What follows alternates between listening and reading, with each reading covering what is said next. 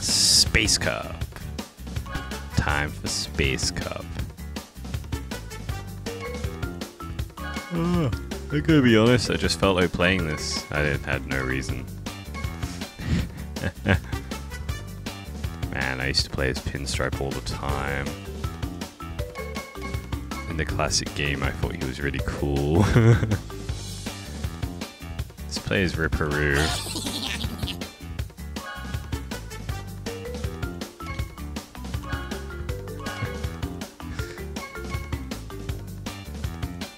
What car can we have?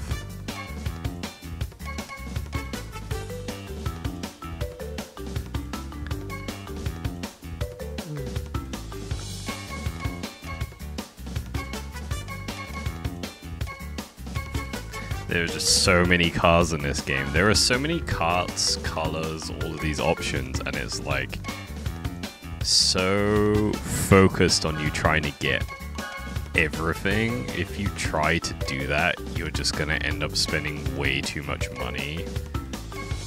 It becomes a major problem. Because it's like, there's just so much. There's just so much in this game. And it's all really expensive. I never really show the pit stop in the recording, but like one color is like 1,500 in-game coins. Yeah, there we got the New Zealand flag. Not from New Zealand, I just like New Zealand. Oh man. Yeah, it's just like, there is so much, like, for a character it's like 1,500 or more. For bundles it's just ridiculous, where you get like extra stuff with the character or the cart. The carts are ridiculously expensive because you have to get them in bundles, if I remember correctly. The decals, the little stickers and things. Weirdly, the decals where you can change the thing, and change like base, like it has stripes now, or like tribal markings or whatever, like the urban tribal tattoo style, stuff like that, is the cheapest thing. The most expensive for the lowest value is the random sticker, like the flag and things. If you want to buy that, the flags are free, but like if you want to buy a different sticker that they have for sale, it's like 1,000 per sticker sometimes, and you're like, it's just a sticker, man.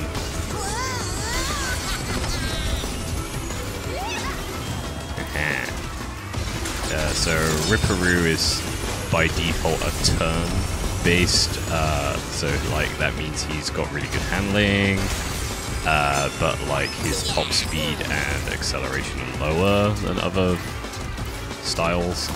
Fuck. No! Ah! And I'm not really used to like the high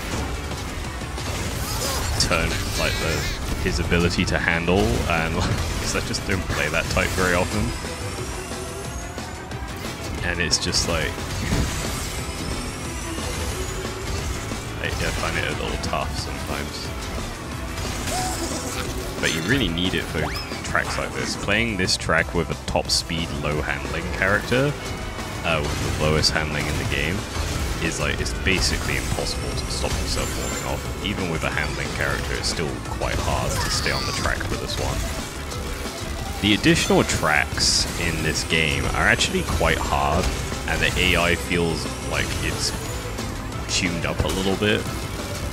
So yeah, it's not as straightforward for those.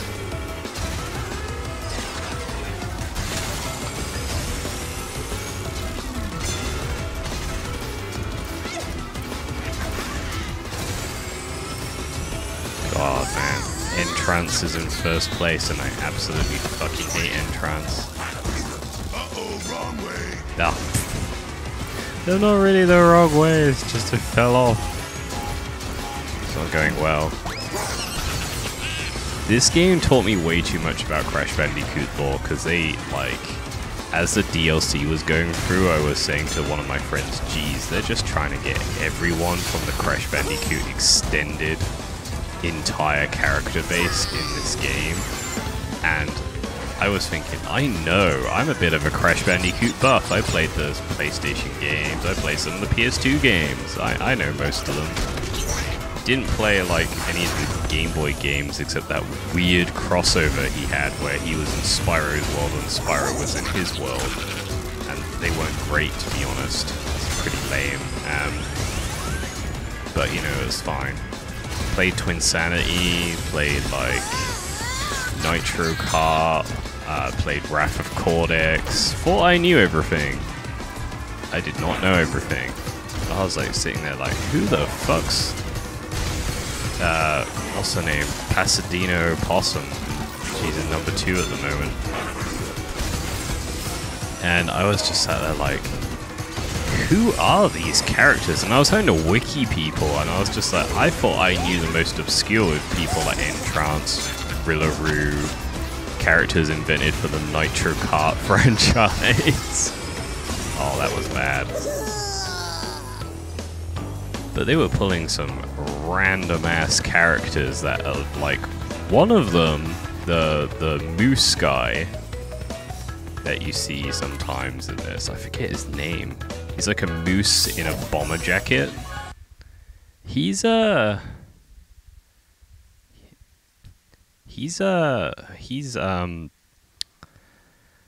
he was just a sketch in one of Naughty Dog's concept artist handbook that he threw away and wasn't even part of the original cast. Like, he wasn't even designed to be a Crash Bandicoot character. He was designed for some other, like, petrol company or, like, as another project that the designer was working on for, like, a sponsored deal with, like, some small company.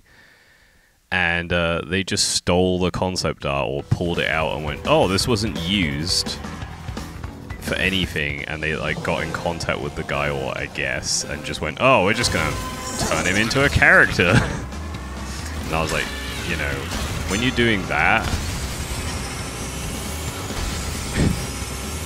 I would say when you bring Penta Penguin in, but to be honest, Penta Penguin was always available in the base CTR game on the PS1, so didn't know who she was then. Don't know who she was now, except that I wikied it and was like, oh, it's a specific manga character.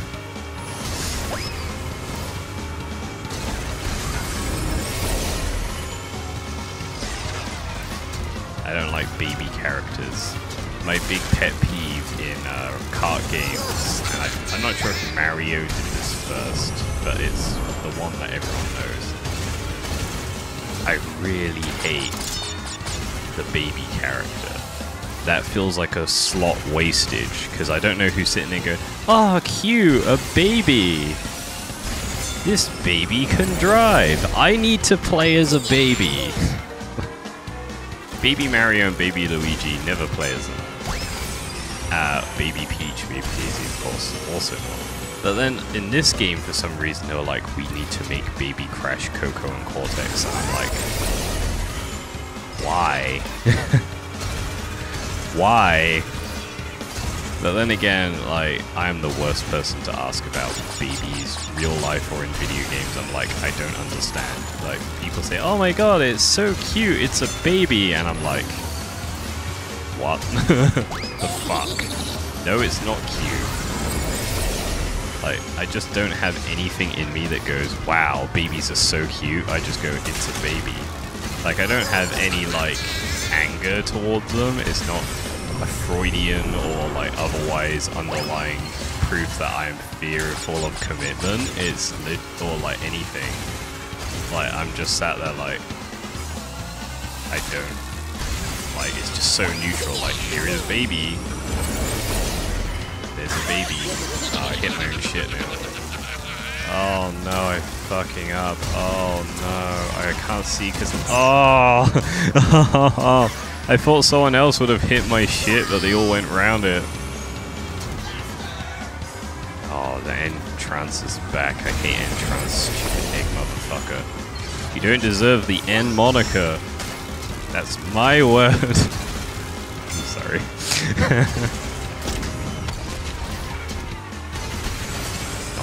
word. It's Cortex's word. It's Trippy's word. You can tell he was later in the... Oh, fuck. This is not gonna go well. No.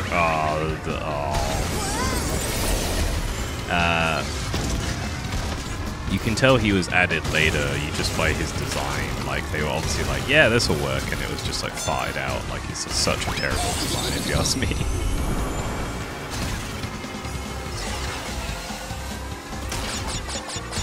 What was I saying before? Talking about different characters in the game.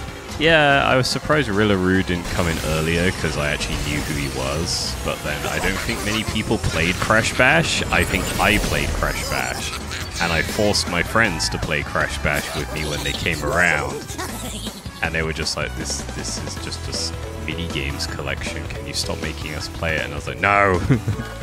Play as Rillaru! And they're like, why? Because... I don't know. And like, if you play Crash Bash, the opening cutscene is absolutely hilarious. Because they just act like Rillaru was always there.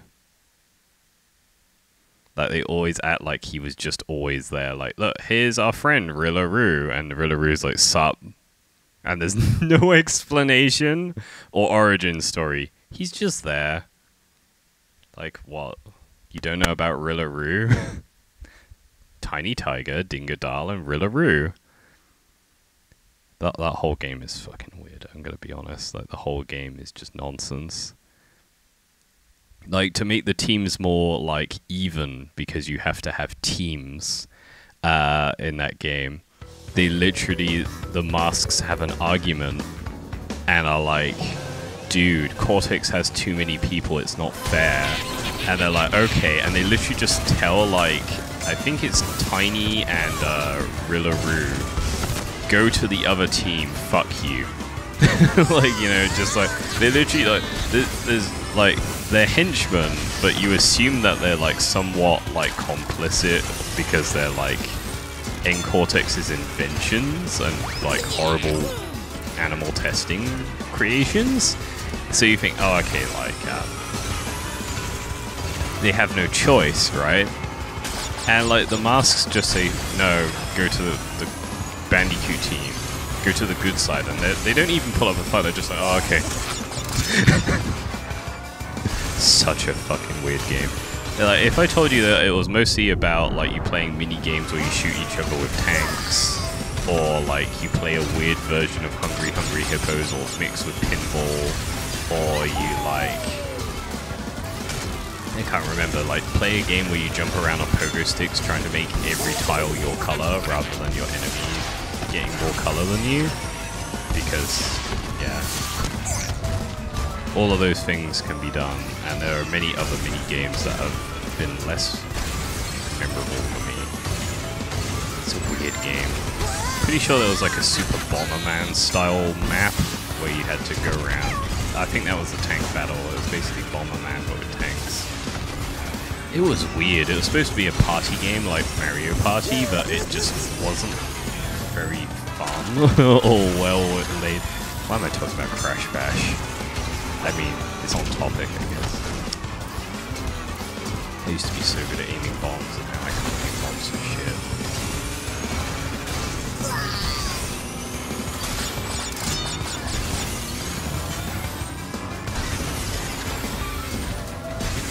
Yeah, they basically got everyone for this game. And I was always sat there like, oh, they better put this, like, before each DLC came out, I was like, or each season came out, I should say. I would be like, man, they really need to put Embryo in these, because Embryo's like champ. I was like, oh my god, they put Embryo in. It's like, okay. So I really like the original trilogy. I was like, they just got to put everyone in from the original trilogy. So I was like, okay, put him in. Okay, next they got to put Koala Kong in, and then they put Koala Kong in. I was like, oh, if they put Rillaru in, I'm just gonna be so like, what the fuck? I don't know if they took him back out, you know. I haven't checked the character list for a while. I heard they fixed him. There's like 2 Rillarus on the list now. Yeah. But there's certain characters like Ya Panda that I was like, who the fuck is Ya Panda?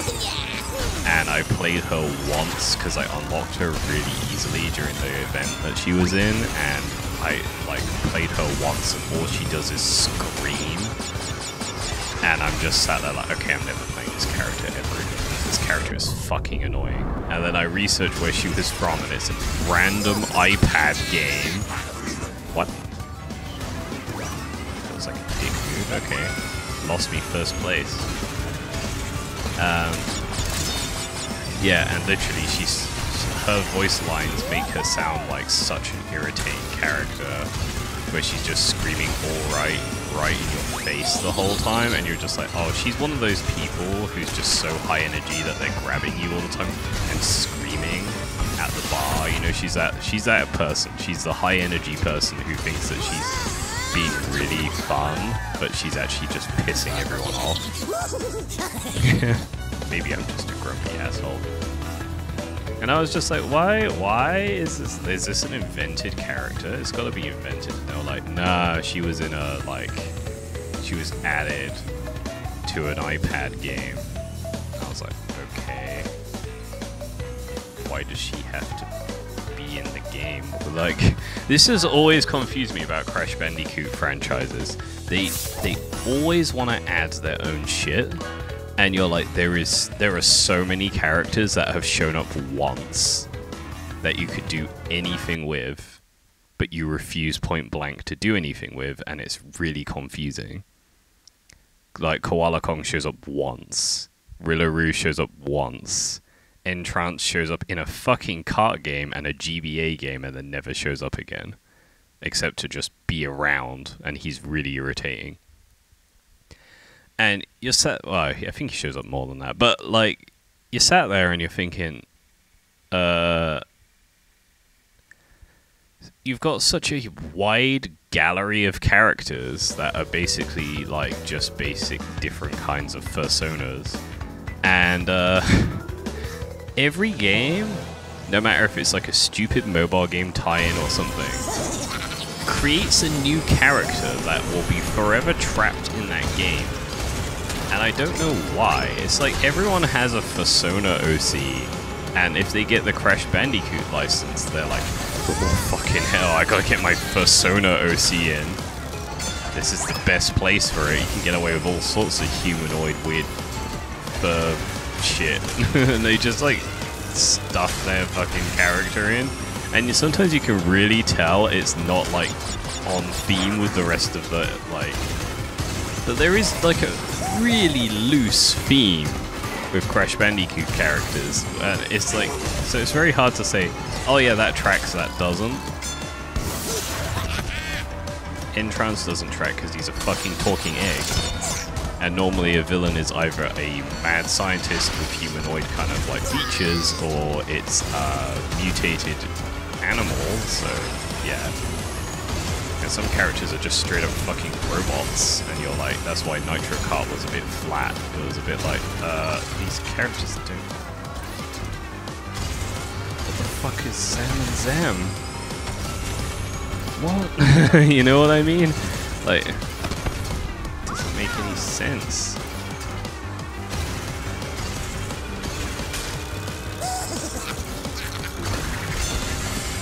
Then you think about what came before and you're just a bit like, oh yeah, there's barely a theme. There's barely a theme. Some of the characters look very like humanoid, some of them look like ridiculous cartoon-like parodies and don't have human proportions at all, so it's just like, there's no theming here, which makes it rife for you to stick your persona in there and no one even notice.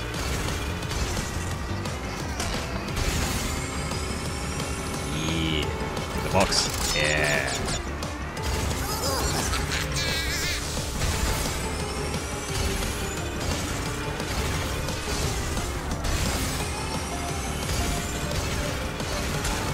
So even if I come first for this one, I fucked everything up on points by a significant length because I kept just getting wrecked for the first 3 races there.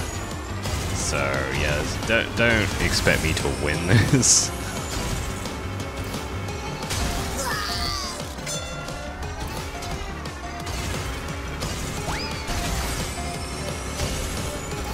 Because I can do this track pretty easily because it's a very wide track with big sweeping turns, even if I fucked up that corner. It gives you a lot of chance to boost around all the corners. So close. I've got another lap yet.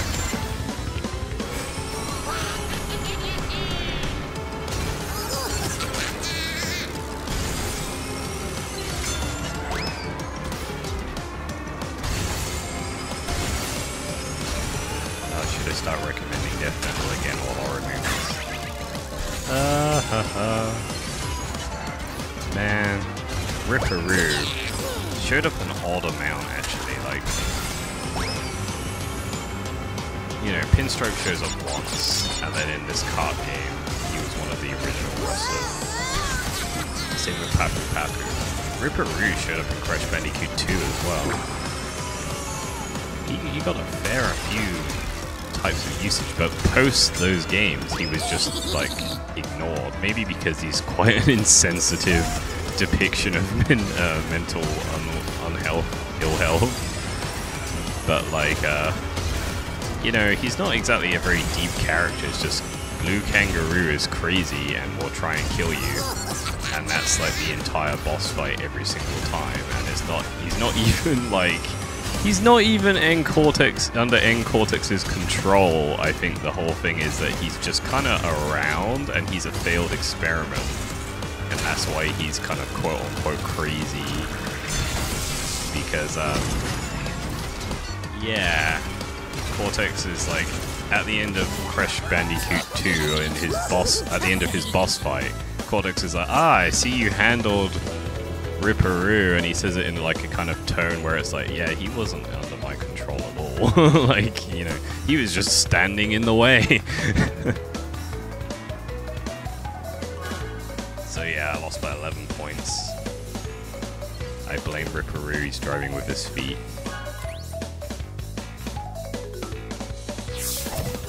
Oh, I'm just doing these for the stars. I don't even know if the stars get me anything because I haven't done them all yet. Hoping to give me something like a, I don't know, extra color or something for the carts. I don't know. God, the load times on this. Man, this is a long ass load time. It's gotten way longer lately. Don't know if that's because it's like, I don't know. I have no idea.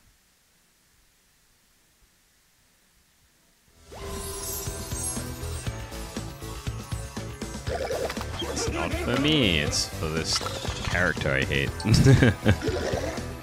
I will never stand Ben Trance. God, I'm gonna think about who I think's the worst later.